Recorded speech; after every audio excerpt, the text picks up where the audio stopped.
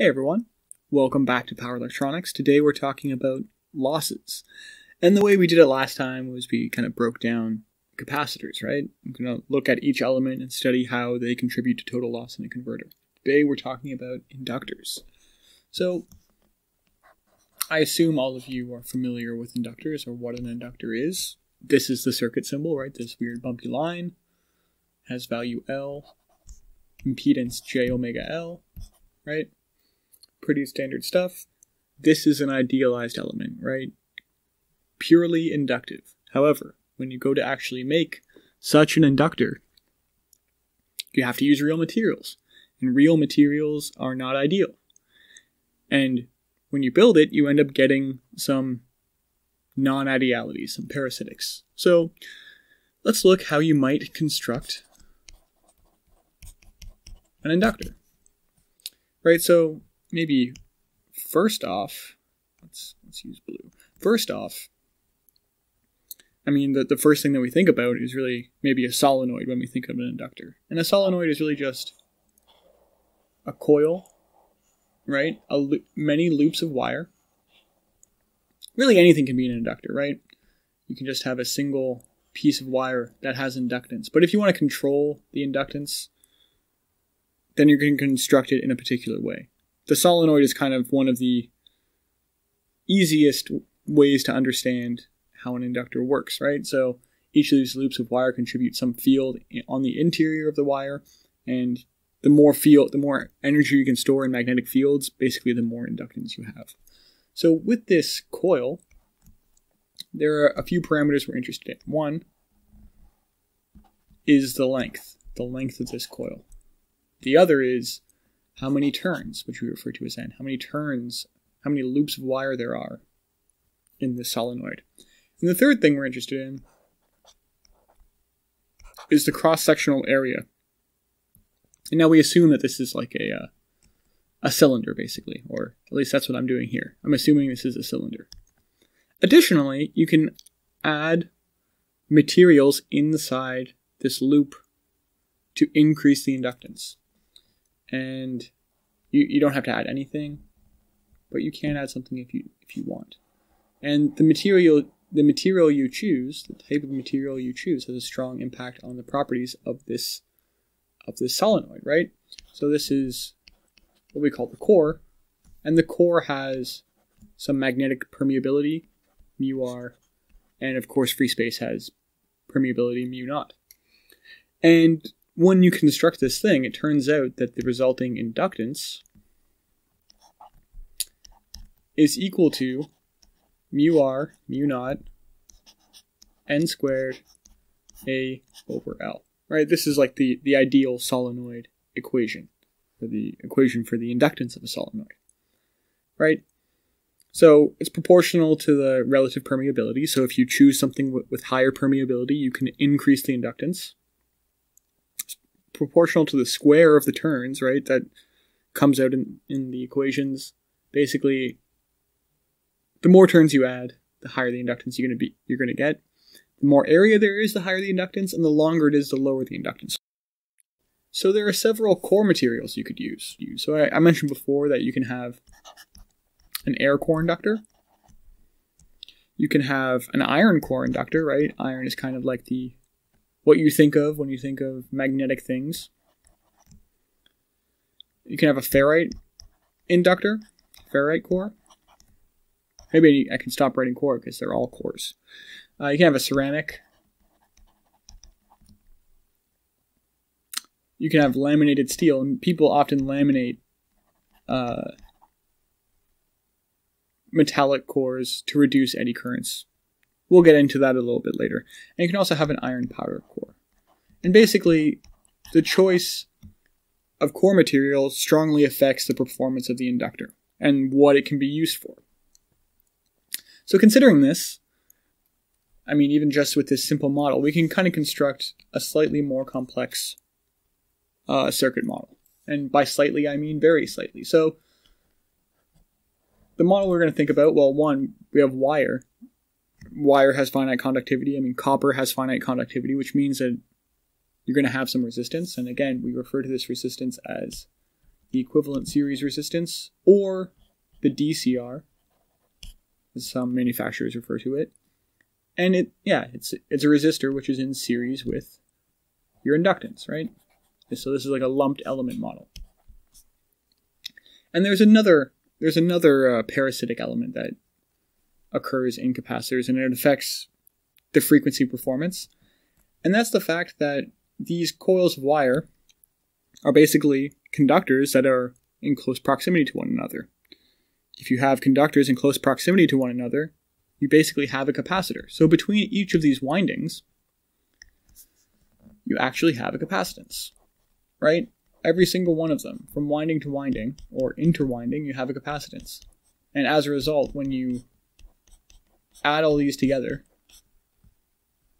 you end up getting one total C, which we'll put in parallel with this device, right? So this is like the C inter, and I'll call this, this is the interwinding capacitance.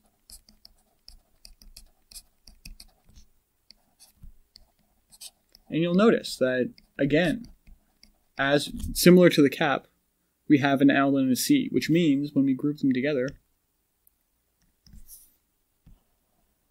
when we group these things together, we have some kind of resonant tank. Which means we have some resonance or a resonant frequency, and it's known as a self-resonant frequency. And I think you can imagine what this is referring to, since we talked about it last time, but yeah, it's the point at which these impedances are equal and opposite, and the impedance cancels out, and eventually, beyond that point, this inductor looks more like a capacitor, right? Similar to how a cap, at some point, the cap looks more like an inductor. In this, it looks more like a cap. Cool. So, I mean, this basic model really just like highlights one of the primary losses in inductors, and that is conduction loss. Right, this is a very large contributor to loss typically. I mean, core loss is as well, but conduction loss is pretty straightforward. It's easy to calculate, and it gives you a good idea of how well your inductor is going to perform. Right, so it's pretty simple. I'll call this P conduction L. It's I squared R, right? And again, because this is a resistor, the power loss across it is related to, we're using time varying signals, right? So we're looking at the square of the RMS current times the ESR, or the DCR, whatever you want to say, right? And that this is a pretty good model for, conduction loss. However, there are other losses. This is not the only kind of loss. And the other kind of loss is really quite complex. So the other kind is called, or is referred to as core loss. The other primary loss in inductors. And core loss, as you can tell, has to do with the core. And there's kind of two primary components to it. One is eddy current losses. So what are eddy currents?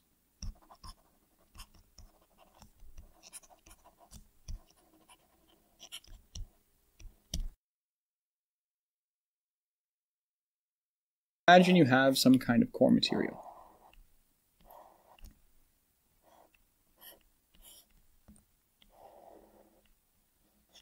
And you force some magnetic flux through it.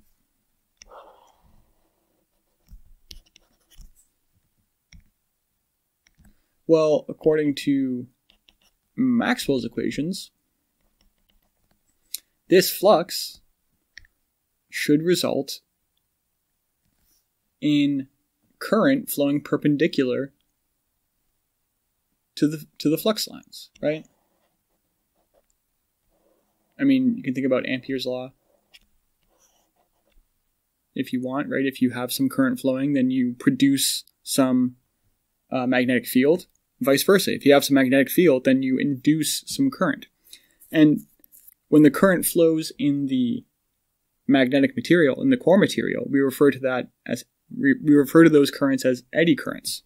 And as this current flows, the material has some finite conductivity, right? So it results basically in resistive loss. So eddy currents are really currents induced by the magnetic field inside the core material.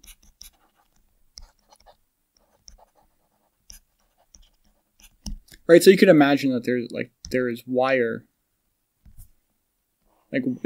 around this core material that's inducing this flux, but the flux also happens to induce some current inside the core material itself.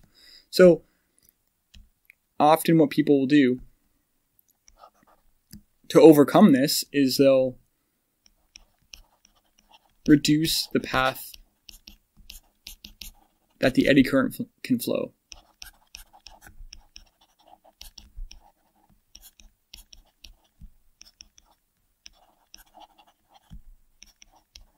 So people do this with laminations for, let's say, steel cores. Like, remember, one possible core is a laminated steel core. The laminations are there to reduce eddy current losses. And you can use like ferrites or some kind of powdered cores, right, to kind of decrease the domain size or the range where this current can flow. Again, I won't get too deep into this because it's actually relatively complex to calculate this explicitly, but the idea, you should understand the idea. The second type of core loss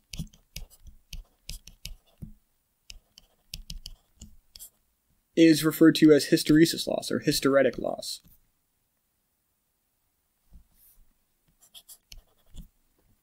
So hysteresis is a state-dependent phenomenon or state-dependent behavior.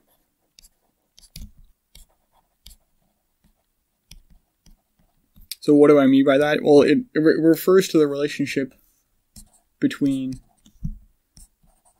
magnetic flux and magnetic field. Right, so the common explanation is that inside a core material, there are many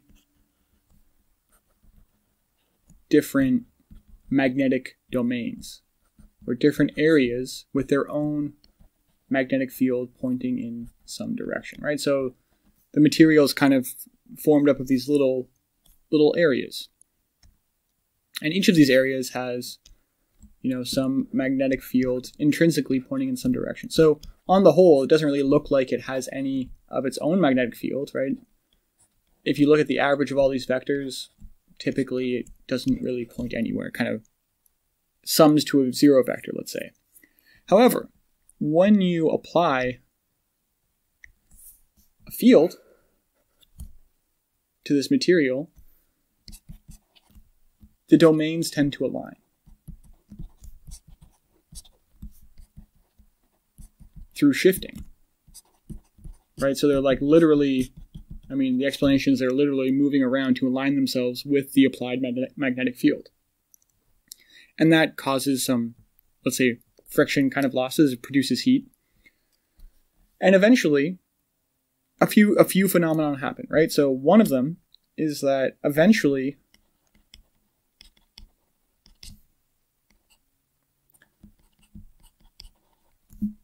all the domains line up.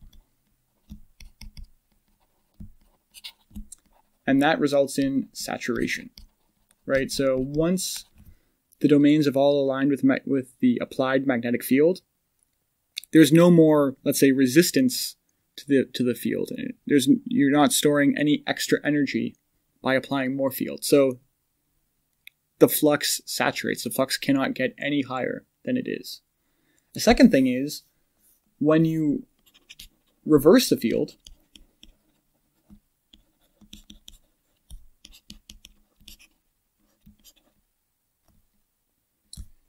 the domains don't return to their original state.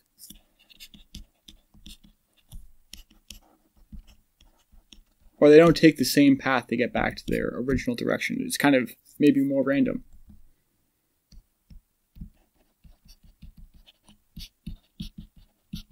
Which means the flux doesn't necessarily return to the same flux that you started at when you first applied the magnetic field H. And basically this results in a relationship between B and H that looks something like this. So this is the applied magnetic field H, and this is a resulting magnetic flux B. So the drawing is this classic hysteresis curve. It looks like an S. And the core material defines a lot of these aspects. So how hard the saturation, how hard the material saturates, where the saturation is, stuff like that. So this has some direction, right? You apply some positive H and it traces this path. And you apply and you reverse the direction of the H and it traces another path.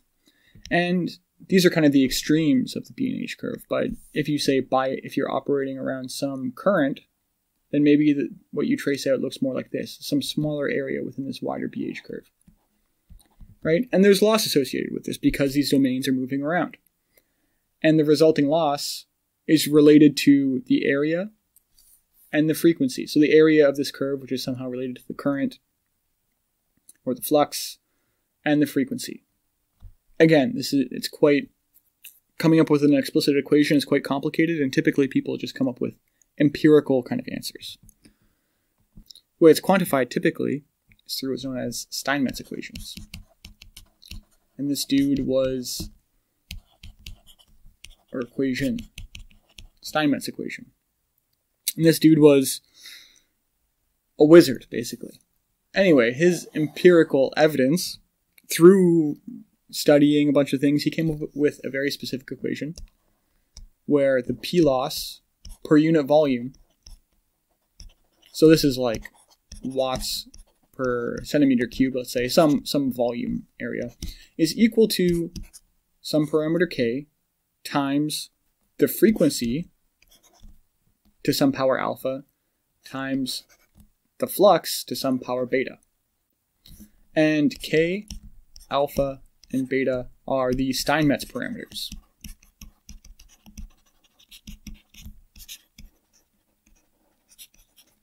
So these will be provided by a manufacturer if they don't have a loss calculator. This is for one frequency, and it expects a sinusoidal waveform. So if the waveform you apply is in sinusoidal, then what this predicts is going to be very different. So this is like a predictor. Again, it's empirically derived. These Steinmetz parameters, K, alpha, and beta, are empirically derived. So they vary depending on the core you're using, the size of the core, or whatever. There's a lot of stuff involved. What I want to say is this is complex. And really, you're better off either using a tool that some manufacturer might have, CoilCraft or Worth come to mind, to calculate core loss. Or write a script. I mean, get these parameters from your manufacturer, write a script to calculate the loss. Basically break down waveforms. Let's say you have a triangular waveform or something, break it down into its frequency components and figure out the per unit volume loss from that. Here we're mostly going to focus on the conduction loss, although core loss can be significant. So let's calculate loss for an inductor.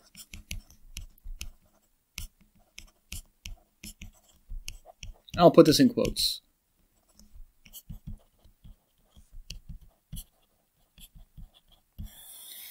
Right, so really this is just conduction loss that we're finding. And what it comes down to, right, if you remember, the loss is IRMS of the inductor squared times the ESR, the DCR, if you want to call it. So it comes down to finding the RMS of an inductor current. So let's look at the buck.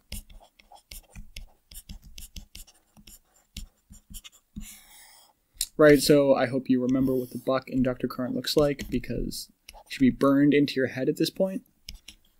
Right, so it's two-state, there's some average current with some ripple, right? It looks like a triangle, right? So this is IL, and this is delta IL. Great. And this is IL of T. So our goal is to find the RMS of IL of T. Well, the RMS is equal to the root of the mean of the square of the inductor current, right? That is literally what RMS stands for. And I challenge you to solve this for yourself, but you can also look it up in the back of a textbook, like Fundamentals of Power Electronics, and it tells you that the RMS current for this waveform is equal to IL times root 1 plus 1/3 delta IL over IL squared. That's it, right? Super simple. As a result, P loss for the buck, the inductor, is equal to the square of this thing times the ESR, which is IL squared times 1 plus 1/3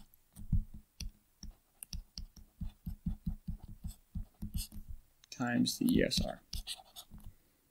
And that's a good way to estimate the conduction loss for your inductor. Cool. So I wanted to show you an example of using a tool. This is from CoilCraft, actually. They have an online tool to allow you to calculate the core loss and conduction loss. This is just some inductor, actually a couple of inductors. So it's the XAL 7070, 68.2. So this is a 6.8 microfarad inductor, right? This is also 6.8 microfarad inductor. And they're both the XAL family, and they just vary in size. So this is, I believe, 7 millimeters by 7 millimeters, and this is 8 millimeters by 8 millimeters. So this one is just a little bit bigger. And they assume basically some kind of buck inductor current, right? Duty is 50%, some average current. Here I've set it to be 10 amps.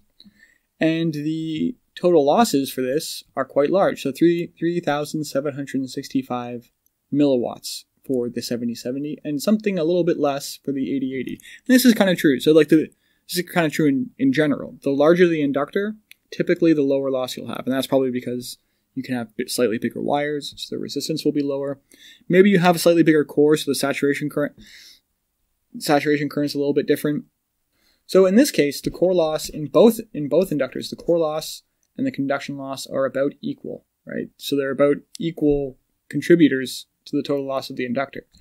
And again, this is just something that you can calculate it for yourself, but it is much easier to go to the manufacturer and see if they have something that allows you to calculate it for your particular application.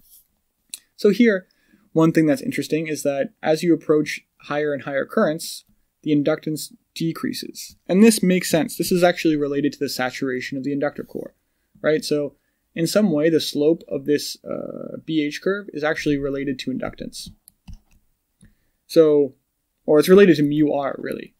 The slope of this curve is actually related to mu r. And because we know that mu r, the magnetic permeability, is related to inductance, proportional to inductance, if mu r decreases, then the inductance should also decrease. So as you approach saturation, the slope decreases, which means that the inductance should also decrease. So when you saturate, you're actually operating closer to the flat part of the curve. Eventually,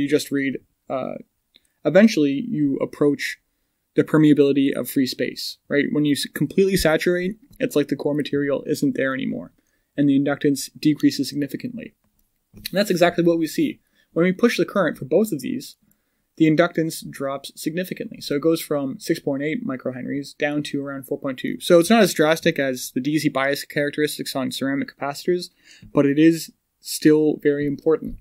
And this decrease in inductance has a strong effect on the waveform of your inductor. So if the inductance varies a lot, then what's going to happen is that your inductor current waveform will no longer be straight. It'll actually be curvy. So as the inductance decreases, the slope will increase of the inductor current, and you'll get these spiky waveforms that are no longer straight, they're curvy.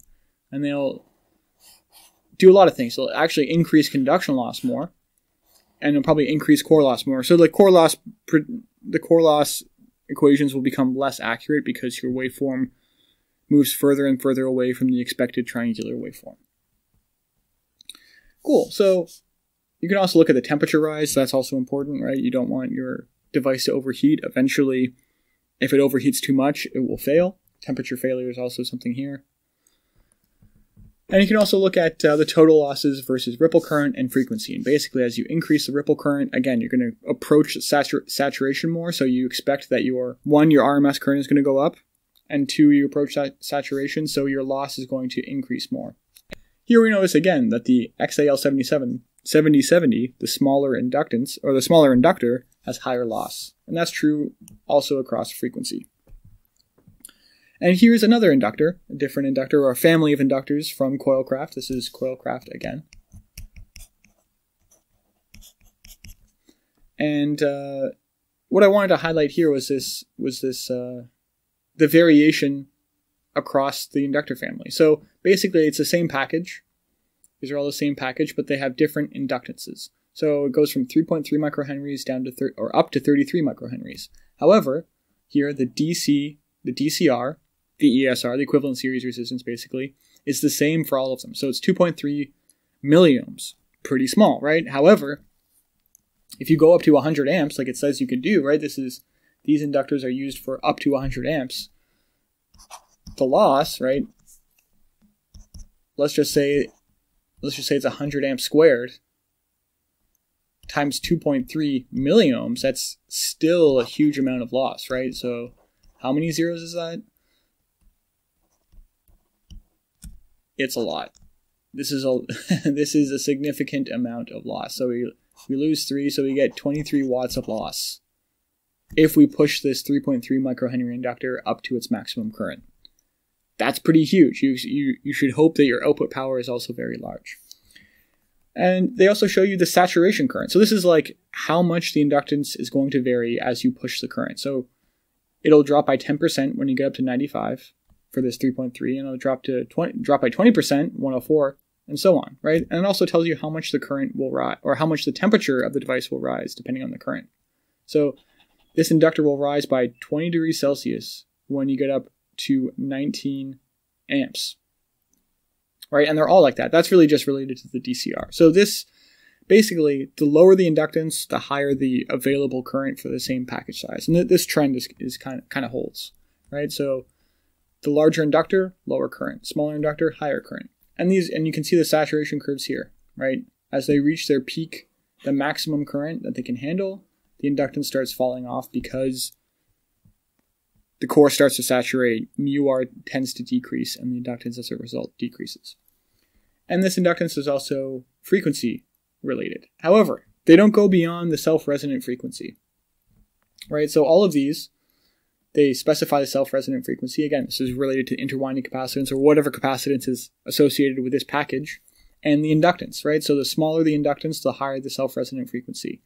The larger the inductance, the lower self-resonant frequency. So the package probably has a very similar kind of parasitic capacitance, right?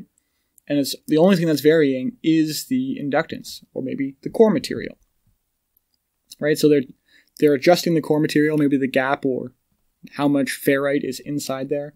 I'm not exactly sure what the core material is, but they're varying it to vary the inductance. Clearly, there's more or higher μr for the larger the inductor because the wire is clearly the same. Cool, so that's it for this lecture. Again, core loss is very hard to calculate. Use some tools provided by companies which produce the inductors to figure out what that is. But you can use simple I²R losses to calculate conduction loss for inductors very easily. Cool. So next we're going to talk about switching loss. Thanks.